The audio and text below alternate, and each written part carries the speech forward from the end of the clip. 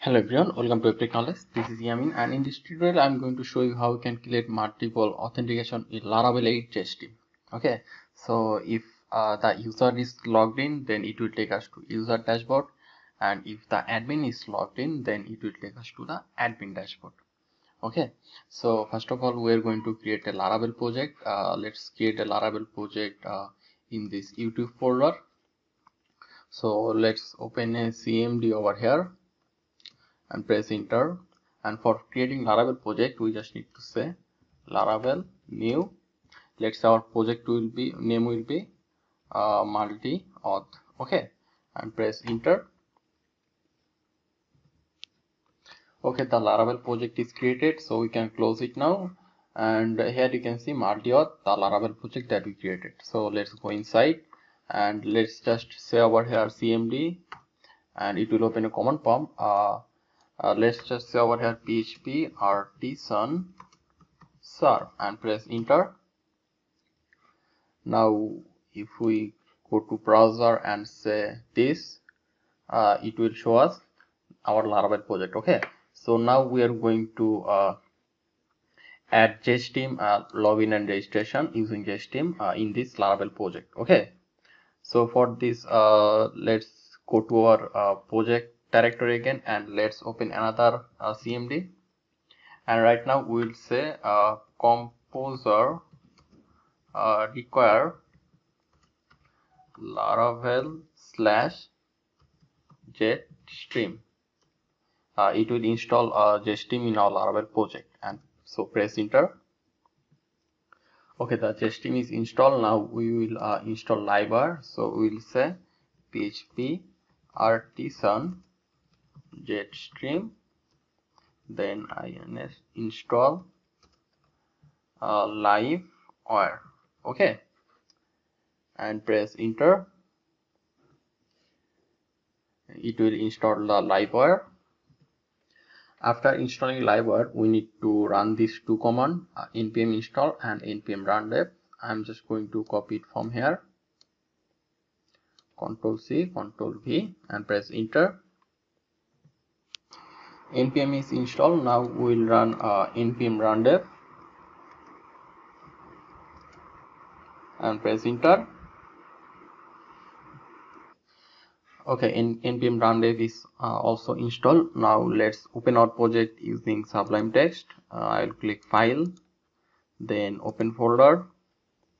Our project was inside local disk G, then YouTube, and then multi-auth. This is our project, so select folder.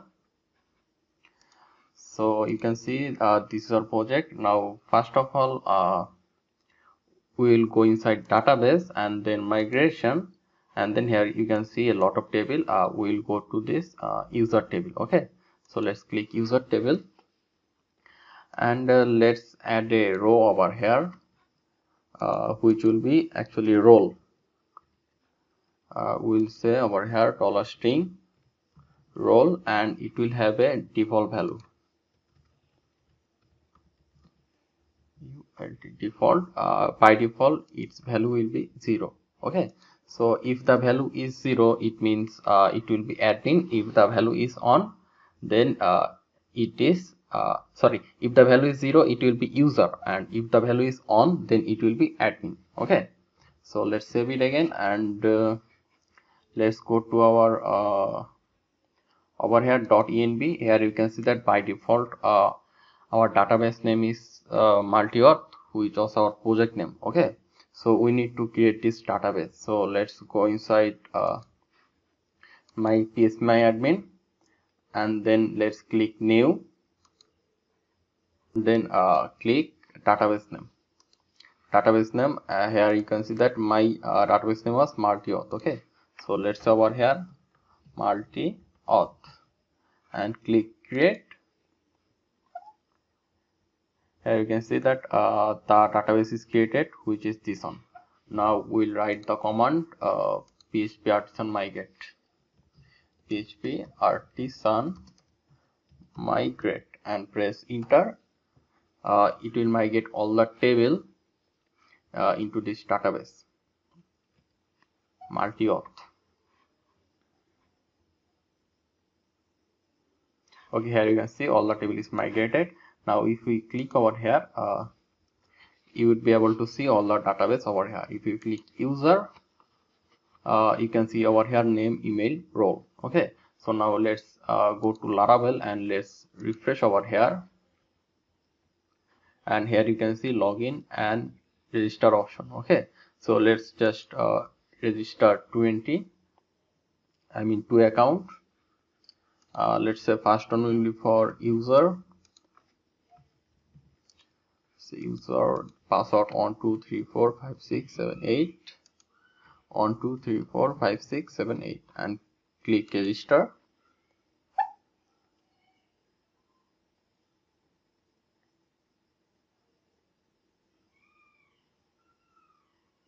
Okay, here you can see user is registered. Okay, let's log out and let's create another account.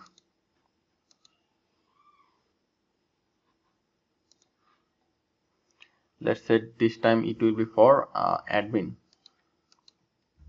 at gmail.com 12345678 and 12345678 and click register. Okay, we also created another account for admin. Now if you go to our database and let's click multi-auth and then users.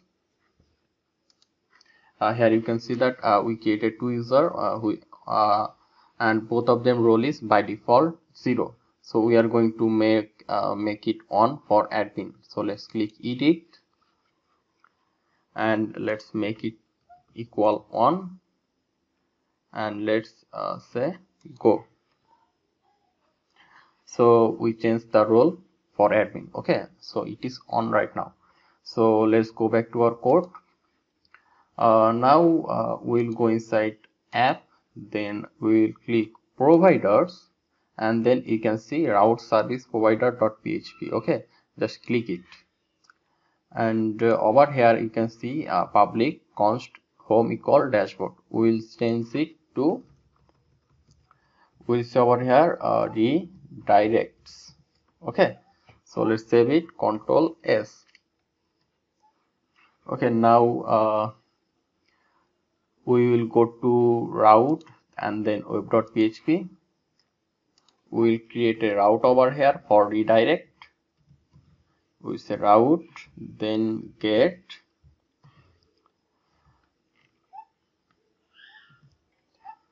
we will say over here redirects and then comma. We need to say app, then backslash http backslash controllers backslash let's say our controller name will be home controller.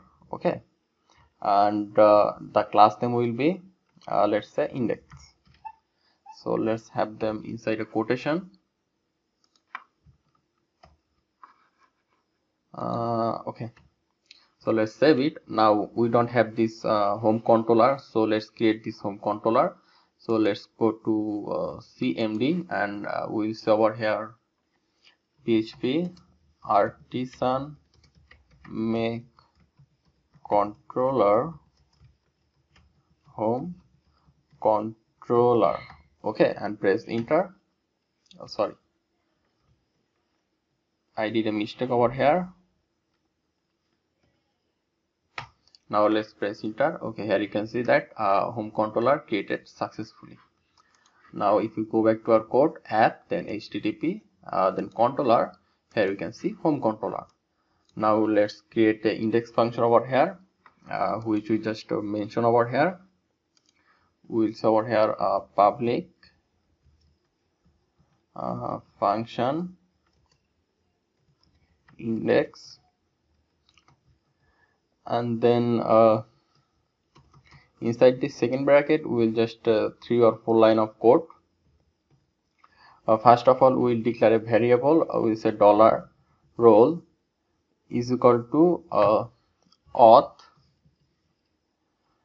then user role. Okay, so actually this role is actually coming from the database over here, from here. Okay, and then after that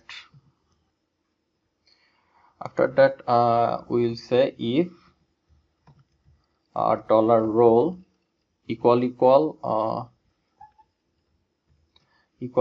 on, then return view to admin. Okay, so return view, let's say it will be admin dot dashboard. Okay, and else if the role not equal on, then it will return view to regular dashboard. I mean the user dashboard. TAS-BOARD board. Okay.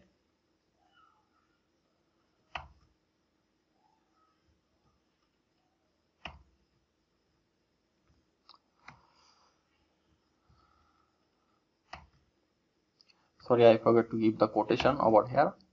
So Control S. Now we don't have this admin dashboard, so we will create it. We will go inside resource, then views. Over here we will create a folder, new folder, let's say admin, and then inside admin we will say dashboard dot plate dot php. Okay, so let's save it. Control S and save. And let's just say over here just normal thing. Let's just say inside h1 this is a admin dashboard for you. Okay, so let's save it. Control S.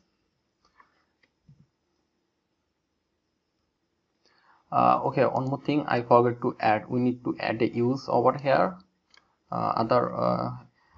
Okay, so let's just copy it and let's paste it over here. We'll say over here illuminate slash support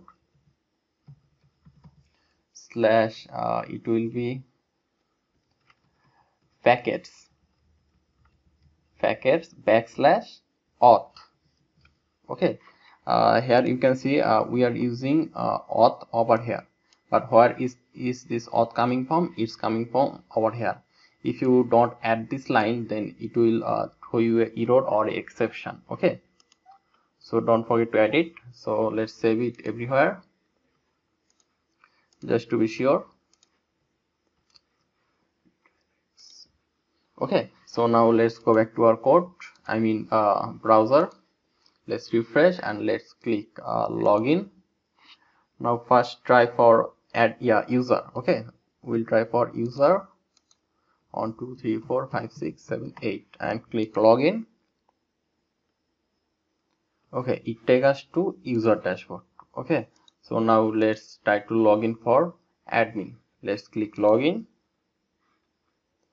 Let's over here admin and password 1 2 3 4 5 6 7 8 and click login. Okay, it takes us to the admin dashboard. Okay, so now if you want to add like logout option for admin, then just go to this user dashboard, just copy this and paste it inside this admin dashboard. I'll just paste it over here and let's just remove this part and let's say over here let's say inside center this is admin dashboard that I created because I am a genius. Okay, so let's save it. Control S and let's refresh. Here you can see this is the admin dashboard that I created because I am a genius. Okay, So I hope I was able to help you to do multi-role authentication in Laravel 8 Jetstream. So I hope I was able to help you, and if you like this video, please subscribe my channel, and if you face any problem, then let me know in the comment section. I will surely reply you back. And thanks again for watching.